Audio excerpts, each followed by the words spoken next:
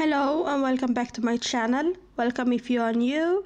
My name is Trix and I make content about spirituality, philosophy, personal growth and creative arts. And in today's video I want to start a new video series called Being a Late Bloomer or something like that. I don't know what it's going to be called in the end, but something with late bloomer.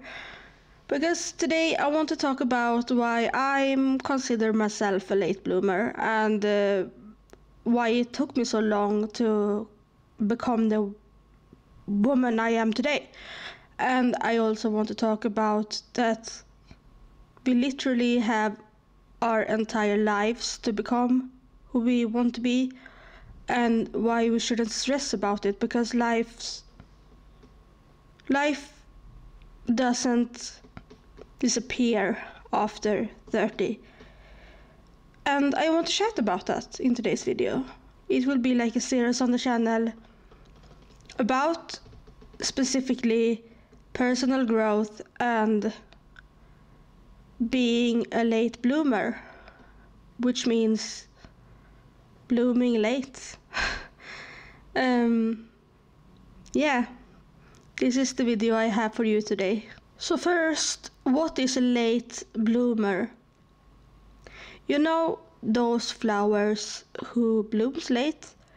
They take more time than other flowers, than other plants. But in the end, they become just as beautiful or successful as the other plants. That's pretty much what the late bloomer is. And it can also describe human beings, because we tend to have like an age for anything. In between this age and this age, you're going in primary school, elementary school, high school, college, university, everything. In between that age and that age, you probably get married and have kids and buying a house and everything. And in this age, you might do this and that and have that job or advancing this stuff. But what about all those people who don't do this stuff the traditional way? Because my high school experience was very different than many other people's experiences. I didn't even finish high school, and when I got into university I had a high school equivalent diploma. I had an equivalent to a high school diploma. I didn't have a high school diploma, I have just an equivalent sort of certificate that I was capable of to study in university. And I missed a lot of elementary school as well, because I was severely bullied and I just didn't focus that much on school, and in high school it got even worse and I didn't finish. And now when I'm in university I'm almost 30 years old, and I consider that being a late bloomer. Because I said earlier, you know, the flower that blooms later than the other flowers but becomes equally beautiful, equally successful, just as capable as all the other flowers. That's me. And why do we feel the need to put restrictions on everything and to say that on this age you're supposed to have this in order, and in this age you're supposed to have that in order? Well, I don't have kids, I'm not married yet, I don't want kids, to be honest. I'm child-free by choice, and that's something I'm content with. I'm happy with that, and my partner is happy with that. I want to get married someday. Maybe that won't happen. Maybe it will happen. That's up to my partner and I. And what I'm trying to say is that why do we feel a need to say that and you should have achieved this thing at this age, or well, that's late for someone your age. Like when I'm studying, people say, well, okay, that's kind of late doing your bachelor's in that age you are in right now. It goes so fast when you study at university, and I have autism, I have ADHD, and I can't really focus all days, and I have so much to do. So I'm not really knowing if I'm going to be finished, if I'm going to finish my degree anytime. We'll see if I might need a pause or a break or something.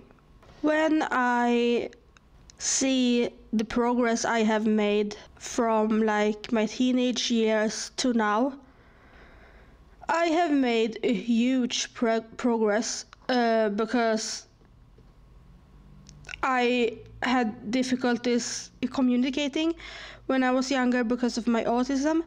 I had difficulties with interpersonal relationships. I had difficulties and a hard time doing anything I didn't feel like doing. Not because I was spoiled or because I was lazy or something like that, but because of mental health. I couldn't seem to just start doing things. And now I'm much better on actually get pretty productive in my day-to-day lives. Not every day, of course, but often enough. And I feel like for around 2 years ago now, so maybe when I was 28,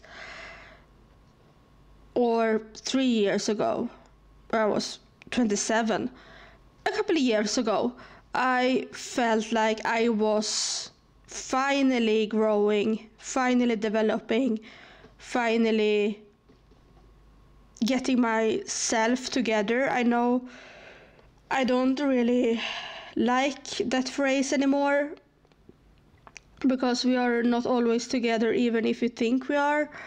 But what I mean by that is that I felt like I finally had come to term with what I wanted in life and what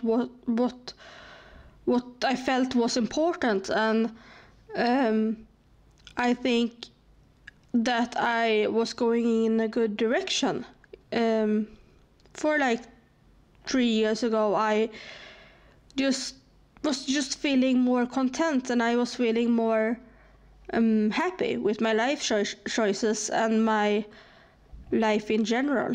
It feels like when I was younger, until maybe 25 years old, my life was put on hold because I didn't have an education, I didn't have a job, I didn't had any experiences like everyone else had in my age, was supposed to have in my age. And it was put on hold because until that I felt like everything was just chaotic. I was going in and out of the hospital, for the psychiatric hospital. I was self-harming. I was in an abusive relationship. I was seeing people who did harm to me, but I didn't care about it because it was like another kind of self-harm while I started with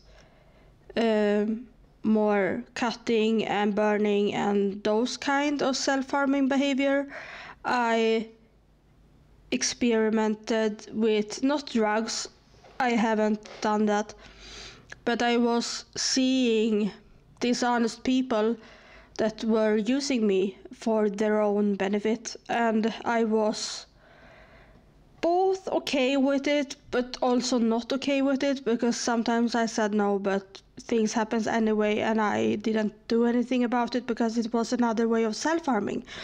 And that happened when I was around 17 to 22, 23, and somewhere before the age of 25, I also was together with my abusive ex-boyfriend who abused me. I have talked a lot about him on the channel and about the trauma he caused me, and it felt like I was left behind in life.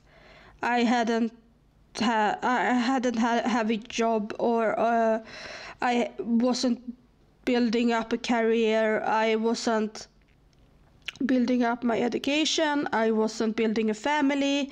I had nothing. I also had a very rough contact with my own biological birth family. I didn't have much contact with them because of reasons, and it felt like I was very alone, and I couldn't seem to take myself out of the situation I was in. But then a few years ago, like I said, it felt like I suddenly a day just became spiritual. No religion, no particular religion was brought into my life. It was more of a general spirituality, that I was aware of the universe, and I was aware of my own abilities to do witchcraft, and I became aware of that I wasn't alone, about that I have guardian angels, that I have spirits around me. And I didn't really believed in those things earlier, or I believed in those things, but I wasn't really interested in learning more. But for a few years ago, I discovered that I wanted to learn more about it. I wanted to learn like Reiki, which I have started now, several years later after I discovered it. I received a Reiki healing session. It was my mom's friend. I went to her, and I have received Reiki healing, and now I want to learn it myself. And I also have taken a lot of spiritual courses and things like that. And I started to become more and more interested in spirituality for a few years ago. I have been witch, or identify with witchcraft, since I was around 14-15 years old, but I didn't really get any motivation to actually start practicing. I started when I was like 26 or 27, and first it was rough, but then I started to see some progress. So to me, it was really that spirituality became my personal growth aid, or what to call it. It felt like that was what made me progress. And I also found other tools to make my life better. For example, I started with journaling. That's a huge part of my daily self-care habits, and I'm not afraid of using like stickers, like you can see in this sticker binder, or using pens to make it funnier, or being creative, just being creative. It's also part of my spirituality because I use sigils a lot, drawing sigils, and I like art therapy. That's a big part of how I have developed lately. And yeah, I think the key of me making progress is that I do more things I want to do now. I don't do what society or everyone else expects from me. I'm doing more of what makes me happy. So this was the first video in the series of late bloomer series. This was the first video of me telling a little bit about the background of me being a late bloomer, and I just want to say that life doesn't end at 30. You don't have to have things figured out quite yet if you don't have it figured out, because there is no time limit. We have literally our entire lives to figure things out. And this was the first video in the series, and I want to do more of these personal growth videos because I think that's what can benefit the most people, and I think that will benefit my own health as well. So yeah, thank you.